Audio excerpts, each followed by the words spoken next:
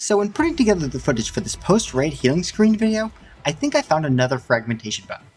If you already know how to interpret the post-raid screen, how damage mechanics in Escape from Tarkov work, then there's a chapter for you to skip ahead to.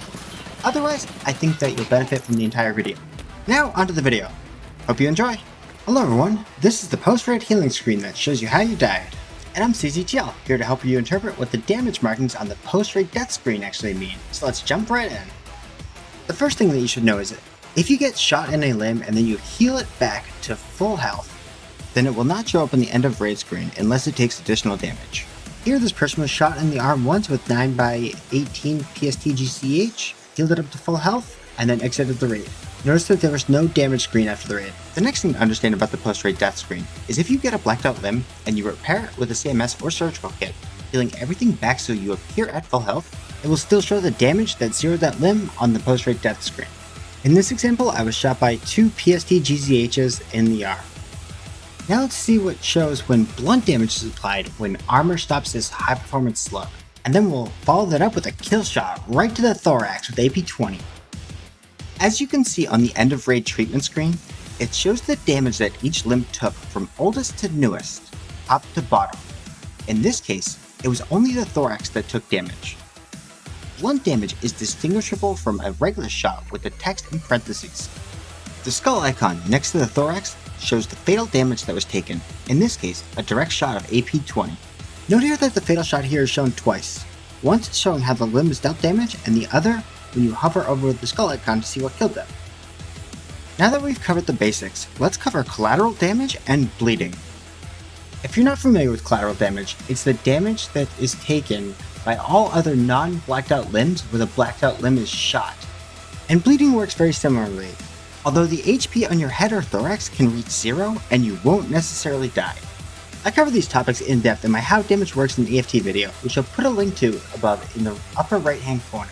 So in this clip, I end up kneecapping this poor soul twice, one in each knee, and he starts bleeding afterwards. After each shot, he stops the bleed, and then I end up making him jump around like a monkey until he dies. On the end of raid screen, you'll see this person dies to a fall in the left leg. The left leg is also where the first AP20 shell went. He then bleeds for a bit before he's shot in the other leg. So on one leg we have the AP20 shot. On the other leg we have the collateral from that AP20 shot, bleed damage, and then another AP20 shot. All other limbs will have what was on the right leg, plus an additional bleed, plus collateral fall damage from jumping on a blacked out limb. Note here that once a limb is blacked out, it will not show it has taken any more shots. Next, let's see what happens when we shoot someone 6 times in a row with M855, which does 53 damage. In theory, they should have around 120 hit points left, unless they have a bleed, in which case they would have slightly less. But in practice, nope, they're dead.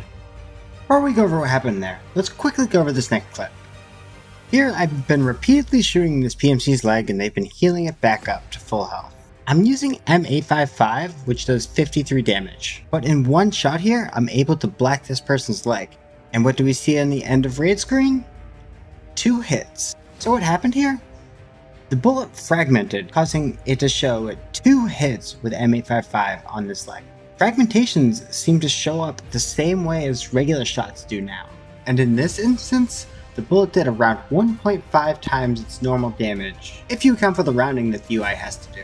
One thing to take note of here, not only does fragmentation show up in parentheses with a number in it, but any type of the same damage will also show up with the number of times it was applied in parentheses, even if it was for different amounts.